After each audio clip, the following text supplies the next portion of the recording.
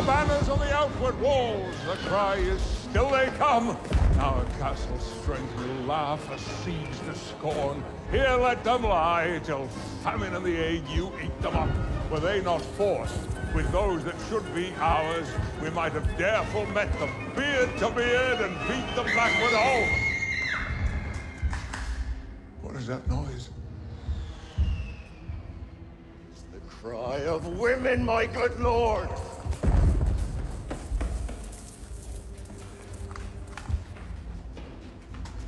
I've almost forgot the taste of fear.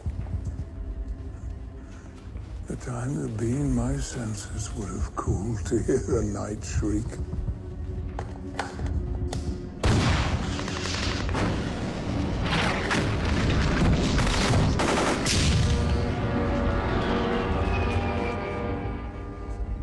I've supped full with horrors, direness. Familiar to my slaughterous thoughts, cannot once start me. Wherefore was that cry? The Queen, my lord, is dead.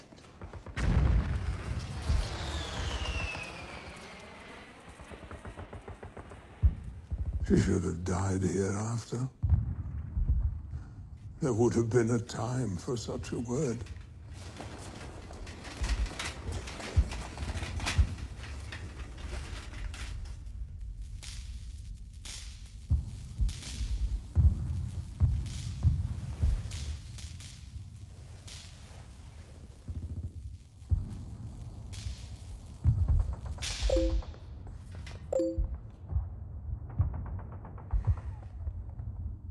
Tomorrow.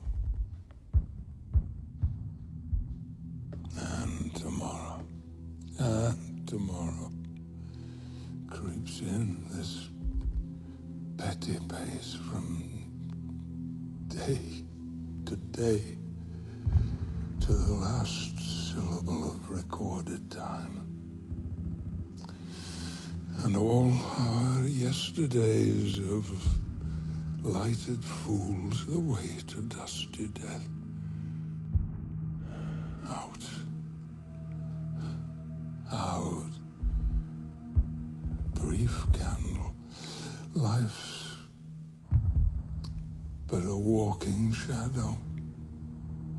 A poor player that struts and frets his hour upon the stage. And then is heard no more. It is a tale told by an idiot, full of sound and fury, signifying